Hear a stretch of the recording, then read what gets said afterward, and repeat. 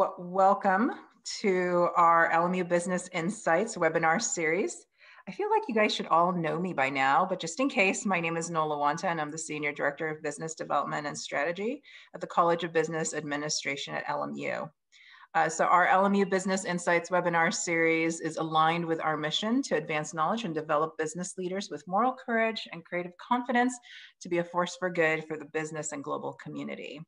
Before we get started, I'd like to quickly go over some of our guidelines for today's webinar.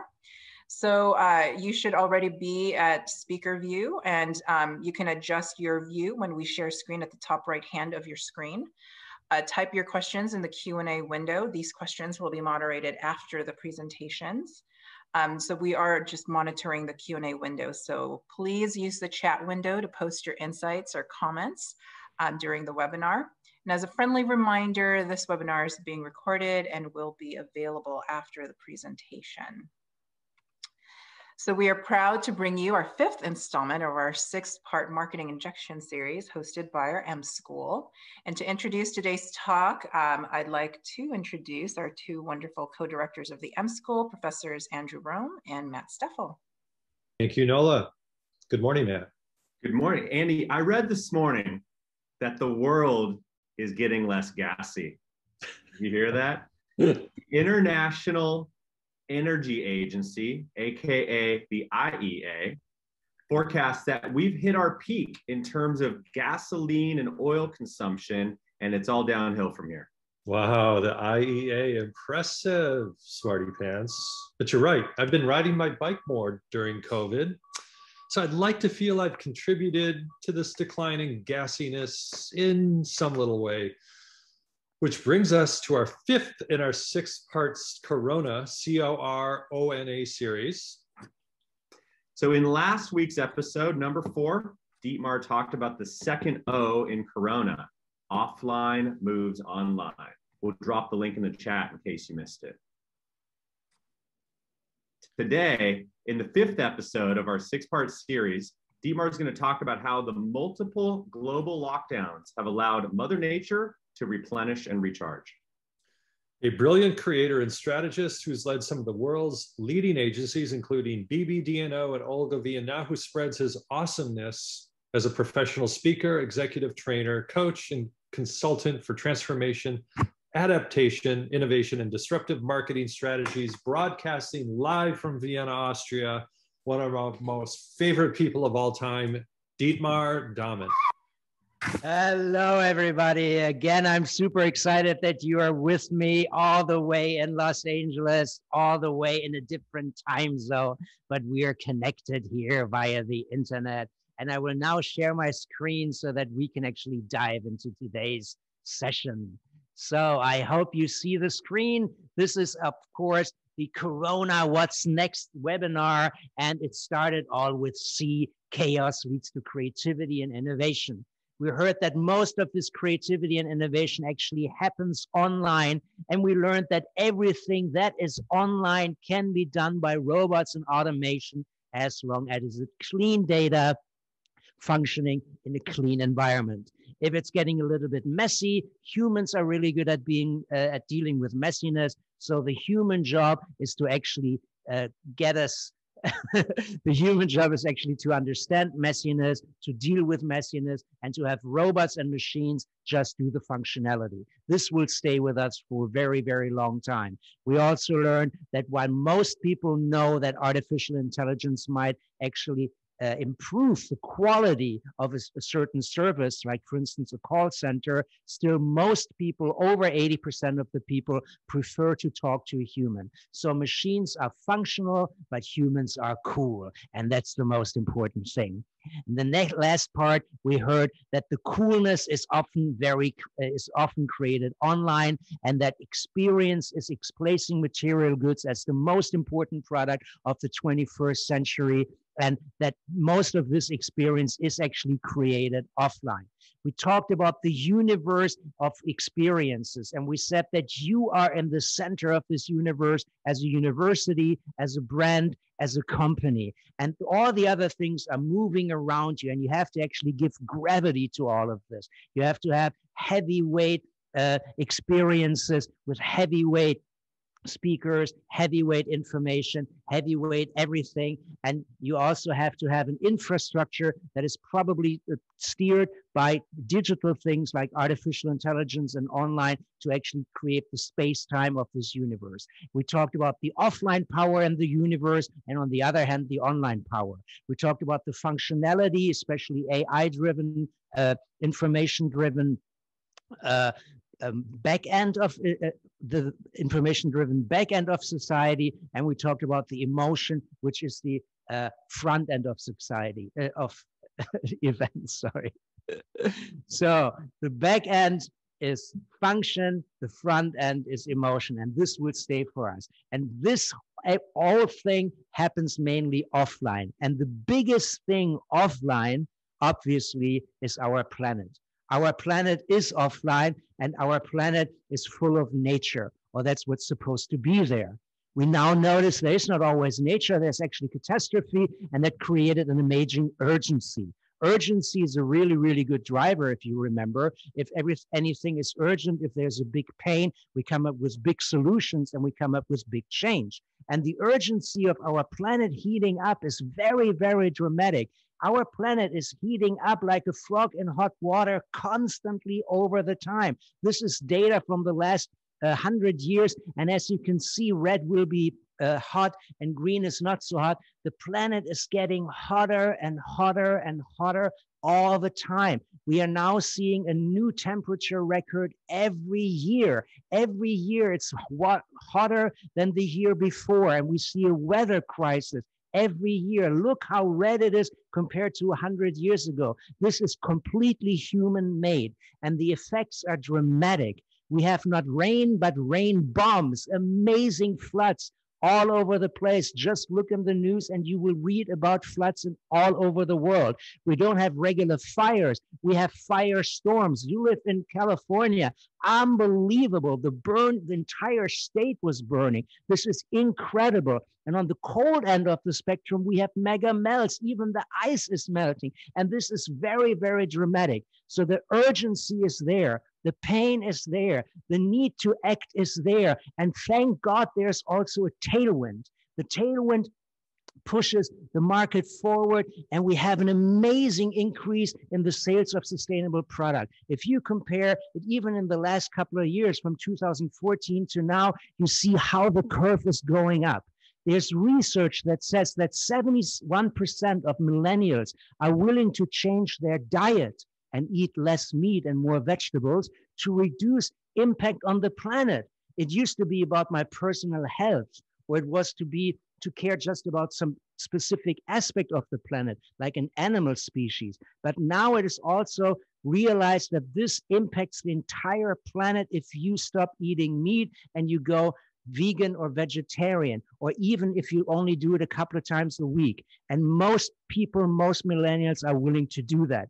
We see on the marketing end, on the sales end, an 80% growth in products that are healthy, organic, better for you and the planet. This is a major, major tailwind. If you have the same product and one is fair trade and good for the planet and the other isn't, and if the price is kind of comparable, we will go for the one that is healthy, organic, and better for you. And not only if the price is compatible, a lot of people are willing to pay more for a better product. And this is beautiful. And in Germany, right next to Austria, where I live, the Germans are ready to demand water in glass bottles. 85% of Germans want their water in a glass bottle. They don't care if you just changed your factory and just a couple of years ago moved from glass to PET or whatever. They don't care about things like that. They say, I want glass now and you should deliver it. You have to perform because the customer delivers. The tailwind is humongous. So we have an amazingly strong tailwind. We have an amazingly noticeable urgency, and we are seeing that the people are actually acting on this. We have an amazingly strong force where the sustainable product sales goes up like crazy. Do the actions work? Does this work? Where's the effect? We just heard about that the peak of fossil fuels is reached. When will the planet be better? Well, in fact, it would take very, very long. It works very, very, very slowly. This is what we used to say before Corona. But when Corona hit, we noticed that when we drastically stop everything, when we cut down on planes, when we don't drive that much anymore, when we stop those things, the change is very, very dramatic to see, and it's very, very clear. The dolphins came back to Istanbul, the jellyfish and regular fish came back to the lagoon of Venice and even the canals of Venice. We saw cleaner air and all those kinds of things. And we noticed a thing that will last probably longer, and that is a fast change of attitude. I already said that a lot of people are pro-organic food and stuff like that, but Corona made this trend faster and much more drastic. 70% of people are now aware, more aware now than before Corona, that human activity threatens the climate and that the environmental degradation can threaten humans. Before that, a lot of people did not agree to the statement. Now they saw the impact and they absolutely agree. 70% are aware of this. 40% say they want to integrate sustainable behavior into their daily business. 70% say that economic recovery should include the environment. In the US and especially in Europe, there's a lot of financing done by the government in order to help entities like the aviation and industry, airlines and stuff like that. And there's now a strong link. We give you money if you move much faster into electric aviation. And the motion towards electric aviation is gigantic. And as you might know, already in the US there and Canada, I think, there's small airlines with small aircraft that already fly on electricity. So it's an amazing part. And we notice that sustainability is part of your everyday experience, even if you just experience a brand.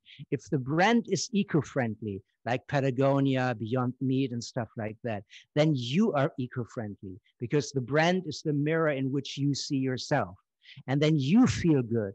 And then your friends see that you are good because the brand is also the mirror in which the friend sees you. So it's a win-win-win-win-win situation. It's a total upgrade for your emotional well-being, for your self-image, for the image that your friends have about you. And it's a great thing. And a lot of people invest into this.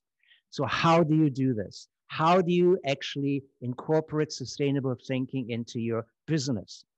The first thing is very, very simple. You need to identify potential sustainability problems in your business.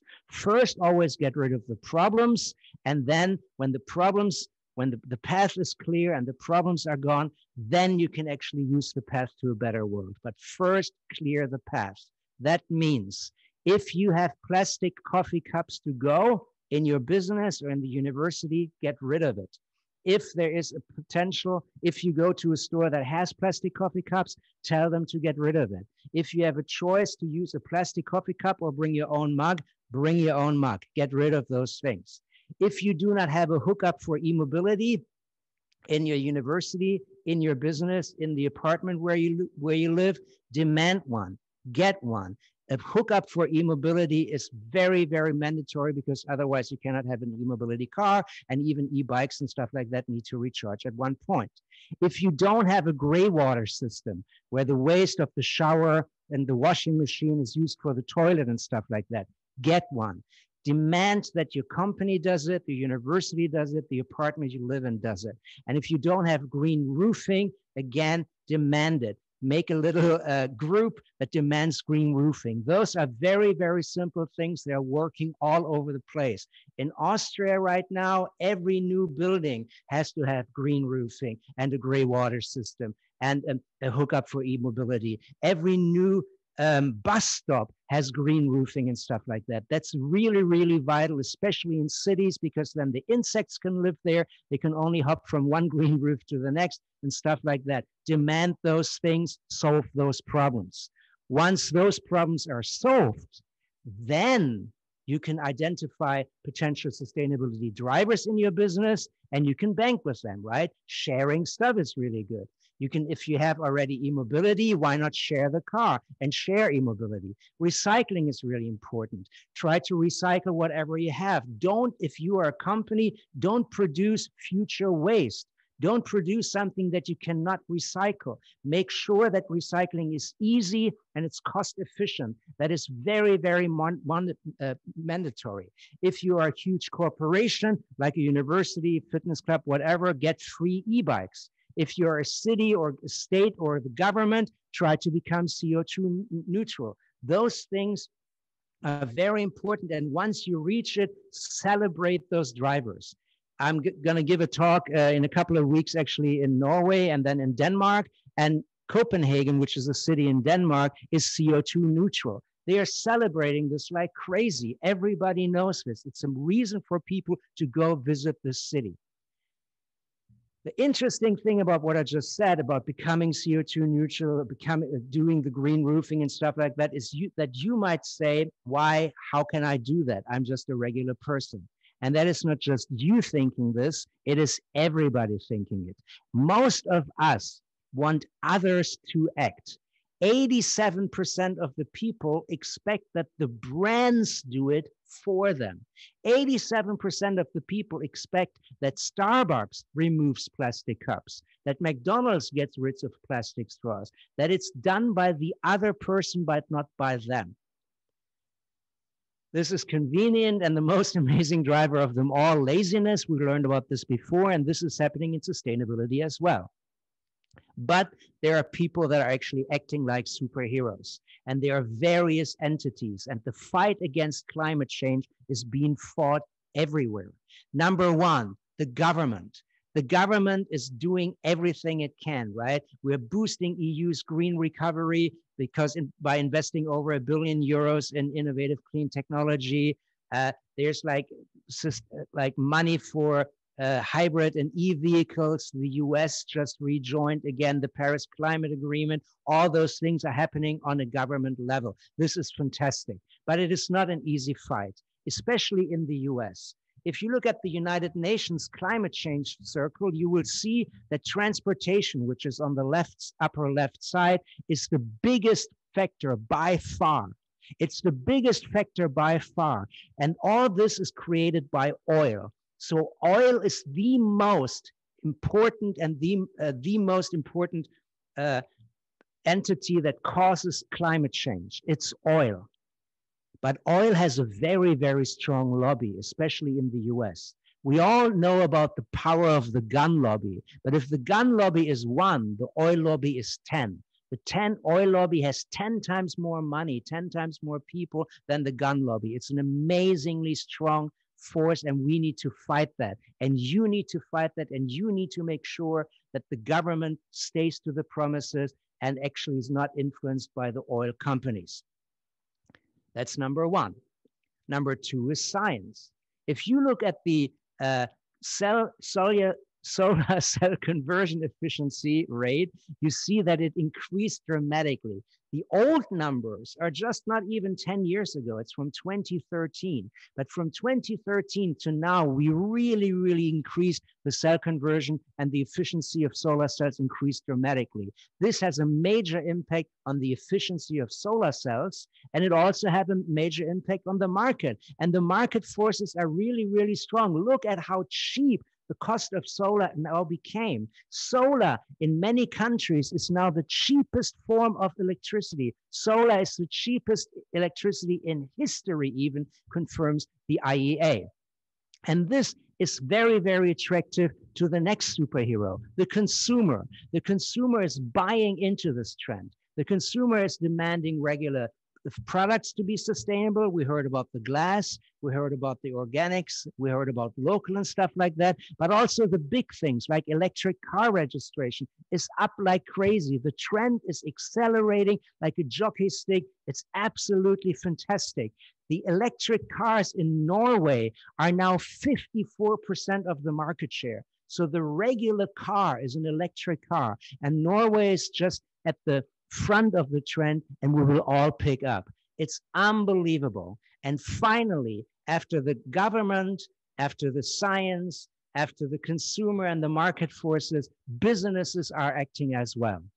If you look at the oil companies, the old polluters, Shell used to be one of those. And Shell is now the first company that links executive pay to carbon emission. If you lower carbon emission, you get a bonus. If you don't lower it, you don't get a bonus. A lot of people don't put the money where the word is. They would say, yeah, let's reduce carbon emissions, but you get a bonus for an increase in market share or something like that. Not so with Shell. Shell is the first company that actually puts the money where the mouth is and rewards the people that lower carbon emission. There's a lot of hotel companies that are now getting rid of those mini toiletries we all used to steal when we go to a hotel. And Holiday Inn, for instance, removed all those mini toiletries and replaced them with big ones, reducing waste dramatically. Adidas tested to sell shoes that were made from ocean plastic. And this test was so successful, they are going further, making more models, investing more money in it. It's a huge, huge thing. And this thing is noticed finally, also by nature. The power of nature is actually kicking back stronger than we expected. We all thought it might take many, many years, but we see that dramatic actions can lead to dramatic results relatively quickly. The biggest carbon dioxide drop in real time happened when COVID stopped everything, and COVID had a massive impact on global emissions. Everything is back. It is now that there's a lot less emissions, and in Los Angeles, for instance, the sky was clear like it has never been in the last couple of years. That was amazing. But this was only a short time because it was just the impact of stopping flights, stopping cars, stopping emissions. But still the underlying trend, the long trend of the curve is still happening. And that's why 5 months later, California was burning and the San Francisco sky looked like that. So don't rest. You cannot stop if you're a superhero. You need to keep fighting. If you identify the problem, be that a train falling off track or a planet falling off track, you have to see that problem and you have to act. If you're the superhero, you don't say, oh no, someone should do something. Somebody should help. Don't do that. Don't say that. Say we do it. Don't wait for the others to help. Don't wait for the government, the businesses to do something. You are the consumer and you should do it. And then you do it and you fly to the problem and you save the world and you do it over and over again. And best, as we heard, are big, bold, decisive actions like smashing CO2, getting CO2 neutral. Killing coal is very, very important. Killing all coal and fossil oil, getting rid of all this stuff that is burning fossil fuel. Get rid of that stuff and start to plant trees. That's really, really good. But big, bold actions actually are one thing. And on the other side, you have many, many tiny steps. And tiny steps can have a huge impact. If you, as a single person, start to eat less meat, that already has an impact. If you, as a single person, start to repair and recycle, it has an impact. If you buy less new stuff and buy more used stuff, it has an impact. The impact of tiny steps is unbelievable. There's the chart that if you just are 1% better each day, by the end of the year, you will be 30 times better. And if you're 1% worse each day, by the end of the year, you will have 0.03% of what you achieved at the beginning of the year. The difference is dramatic. So even tiny steps have amazing impact. Every single one of us can save the world. But it often takes time. So if you were to produce electric cars from today on only, and none of the cars that were new and on the market would be driven with fossil fuels and combustion engines, it would still take over 10 years till the entire fleet is electric. And that is because of the cycle, the life cycle of things.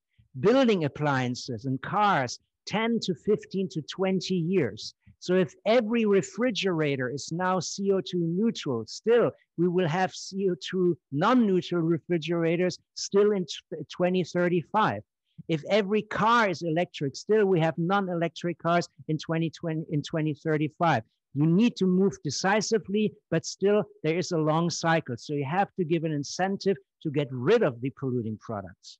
Not only get the new into the market, but also get the old out of the market.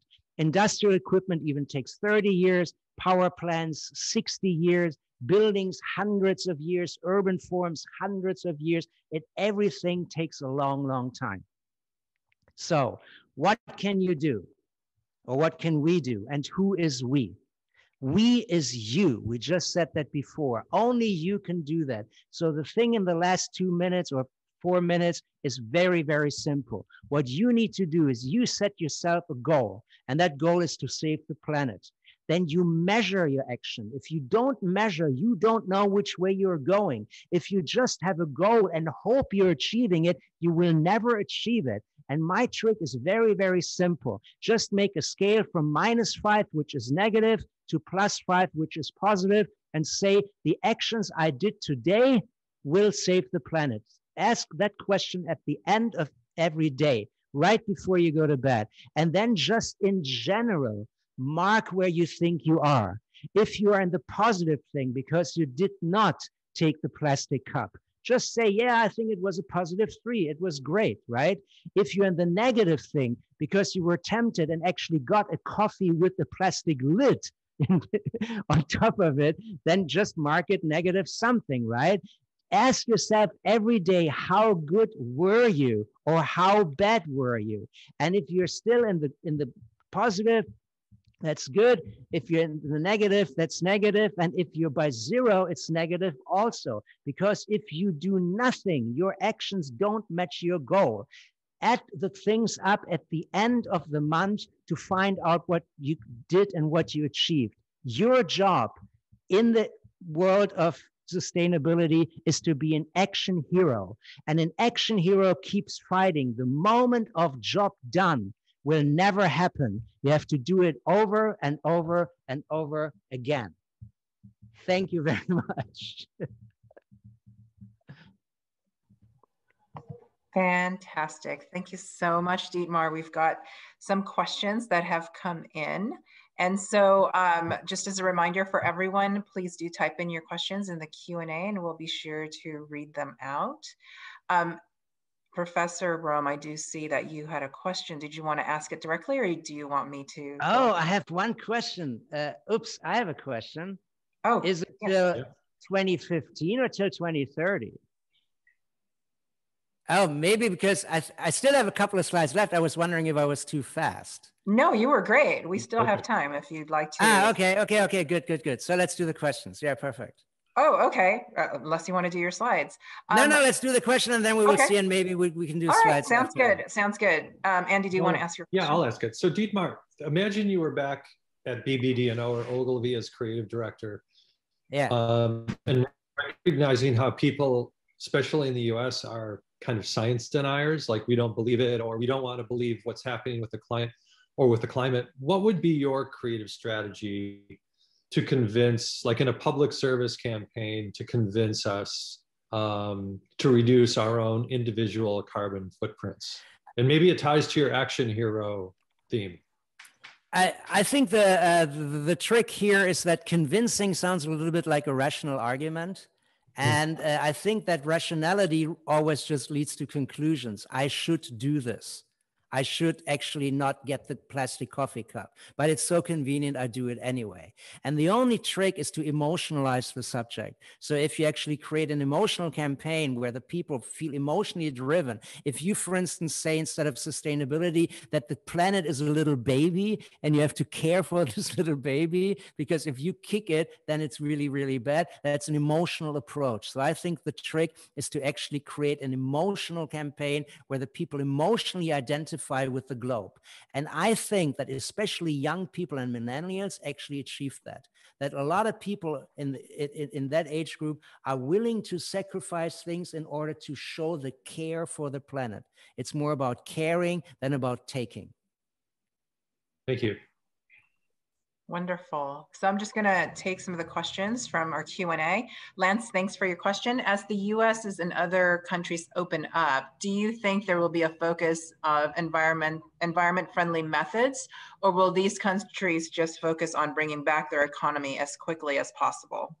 As I said, there's actually data from the data I shared was from the EU, and there's a huge push towards a greener recovery. There's a huge push for companies to actually change and not just bring back the old. The old is gone. And if you look at anything, you study business, right? If you look at any business theory, at any economic theory, the economic theory always wants to create a better life, a better planet, something that is better for us. There's no economic theory that says, I have an idea, I make it worse, right? That won't work. And everybody now understands that the big picture of a better life includes a better planet. There's a thing in the handout that you will get that says that a lot of people are actually ready now to understand what is called the One Health view. One Health view means if you are healthy, in order for you to be healthy, the planet has to be healthy.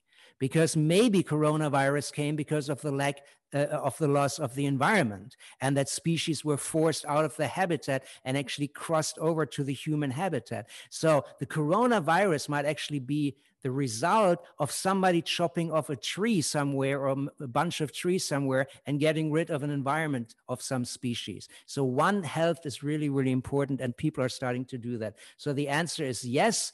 The higher developed nations will definitely demand a greener future, and they definitely demand that the recovery is towards a greener lifestyle. I have a question for Dietmar. Yes. Can I jump in? So we live in a price-sensitive consumer culture. So we are the machine, you know, that people buying stuff drives the machine.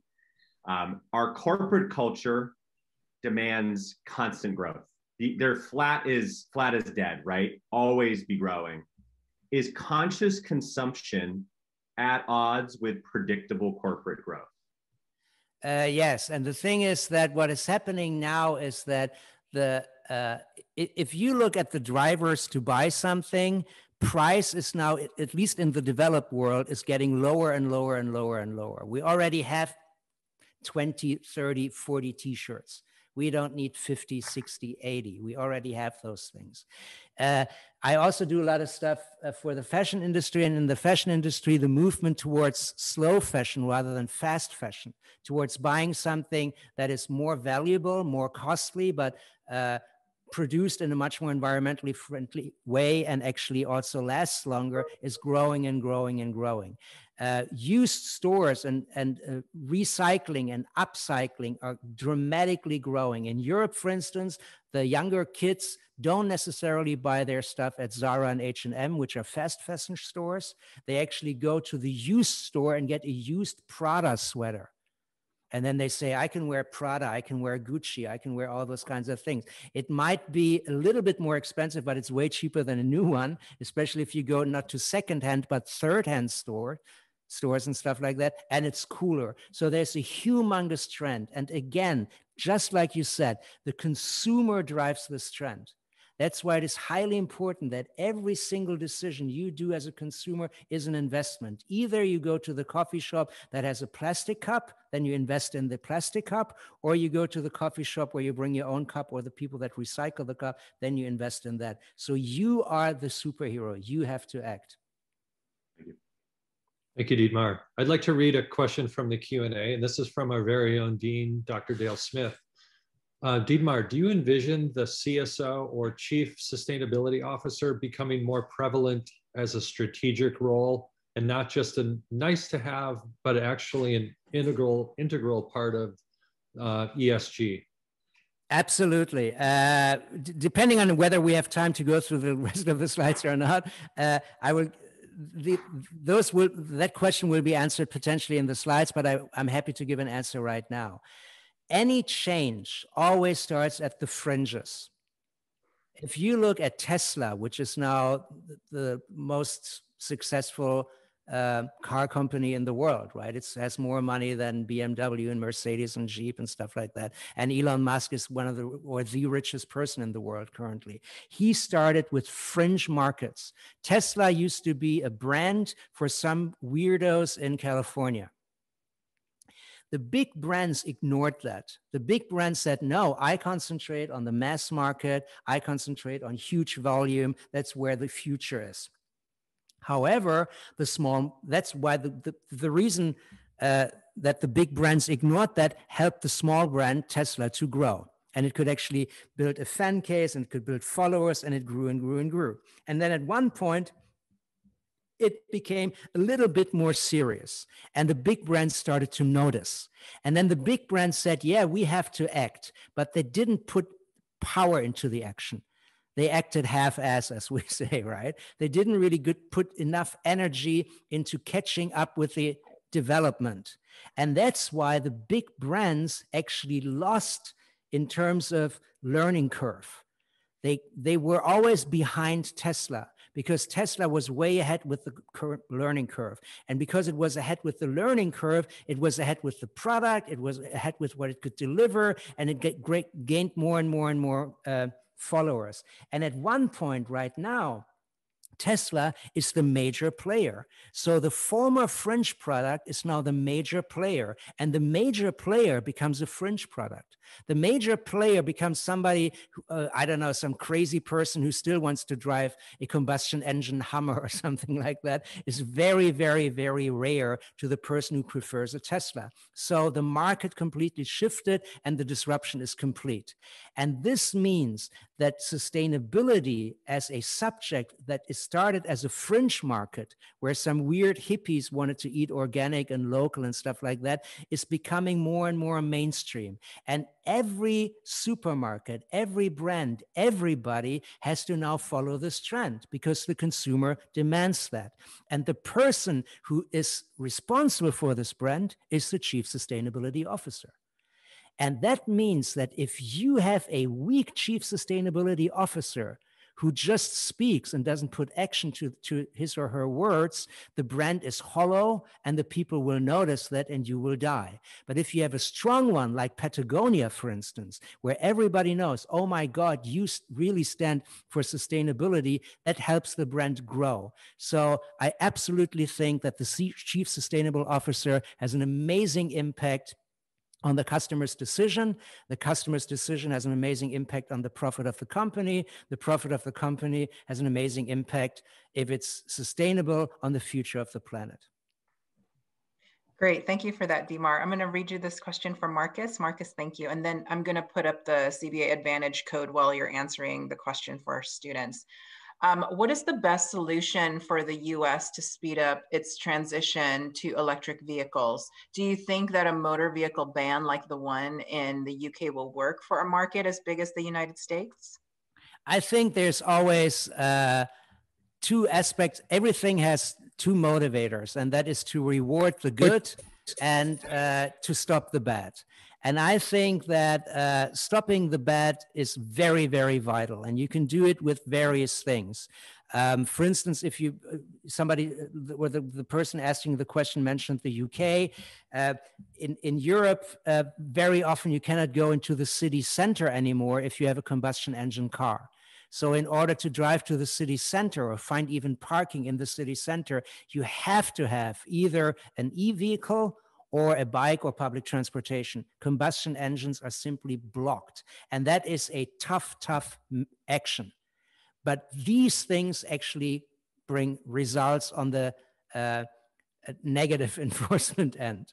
On the positive enforcement end, there's a lot of people that are emotionally rewarded by e-vehicles and are really, really happy to drive an e-vehicle because they feel good themselves and their friends see that they are good as well. And I think this has to be incentivized by, for instance, lowering taxes on e-vehicles and stuff like that. But always you have to have the two ends. You have to have the reward and you have to have kind of the punishment, because then you can actually grab it like this, boof, and squeeze the market. If you have only one end, if you only push the punishment thing up, people will come up with a solution against the punishment. If you only have the reward, people will find ways to avoid the reward system. Only if it's up and down, the two ends, then you can actually squeeze the market and hold your target where you want it. Great, thank you. And one last question, and hopefully we can get to your slides. Do you think that there will be an overcompensation of production that will lead to a worse environment than prior to normal life? So this is as we open up. Oh, that's, I think what is that? The short-sightedness is gone. The urgency of the natural catastrophes is very, very visible and very, very noticeable. And the demand from the market is also very, very visible. So I don't think that we will flip back to the way it used to be and just produce and produce and produce in order to have products.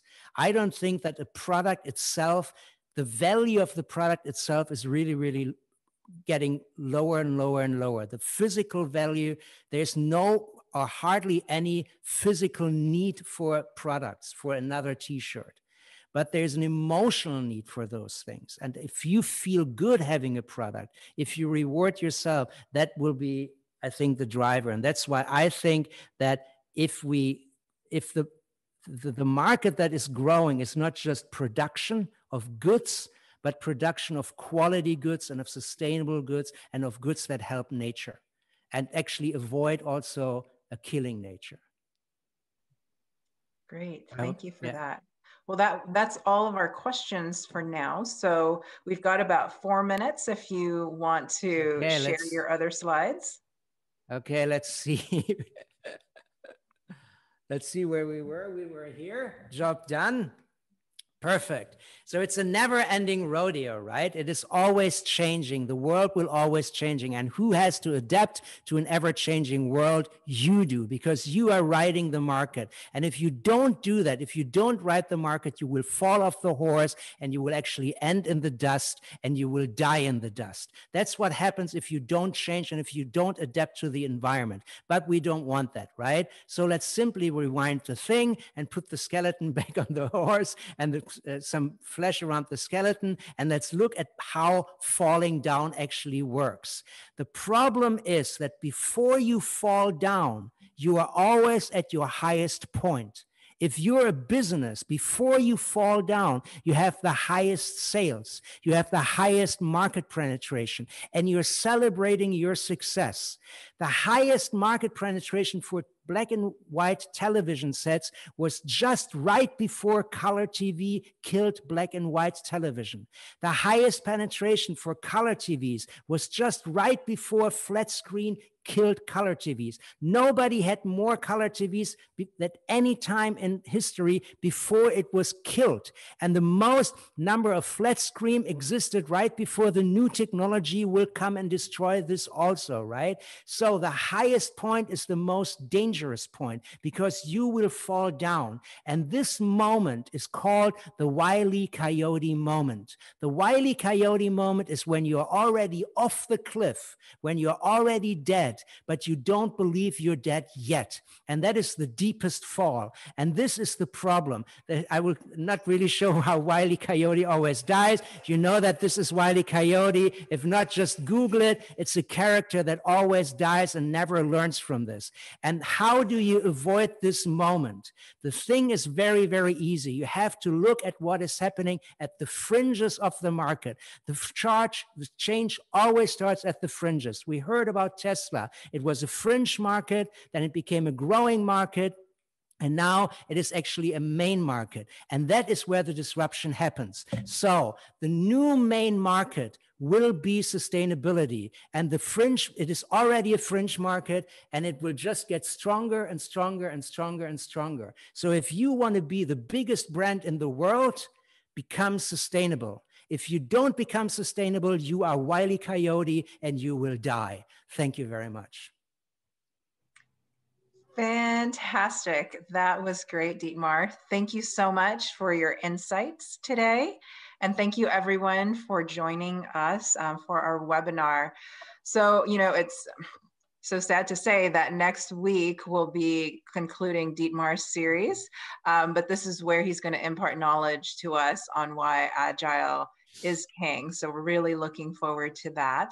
And, in the meantime, stay safe, everyone. And thank you again for joining us for Dietmar Dahmen's injection series. So have a great rest of your day, and we will see you next week.